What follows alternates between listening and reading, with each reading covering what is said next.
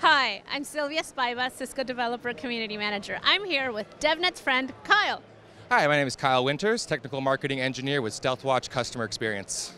All right, busy week at Cisco Live. Tell us first what you're presenting here in the DevNet Zone. So I'm presenting on Wednesday and Thursday. We're going to be doing a session on Stealthwatch APIs. It's titled Operationalizing Stealthwatch with REST API Capabilities. So we're going to go into several different use cases about Stealthwatch and how to use the APIs to maximize your Stealthwatch implementation.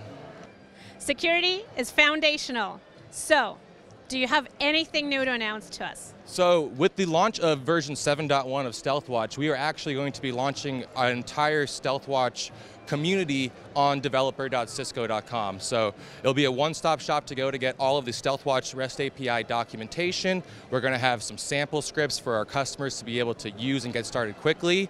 Later on down the road as well, we're going to introduce some learning labs, some sandbox environments, and even a forum for customers to be able to come and ask questions about the APIs that they're using.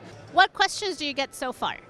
So one of the first questions I always get is, what are the API capabilities available? Wow, okay, you're going to be a busy guy building all of this. Absolutely.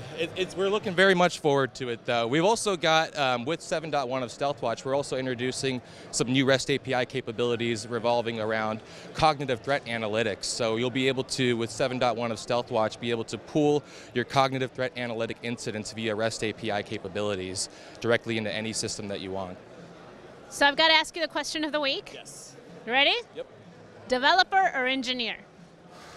Engineer, because when you're engineering, you're developing as well, as amongst other things too. And I feel like it's more of an all-encompassing approach that takes into account other factors. You can develop when you're an engineer, but you can do other things as well too.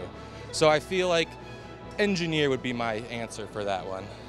Wow, well thanks so much for your work ahead of time, and thank you for sharing the news with us. Absolutely, thank you very much, Silvia.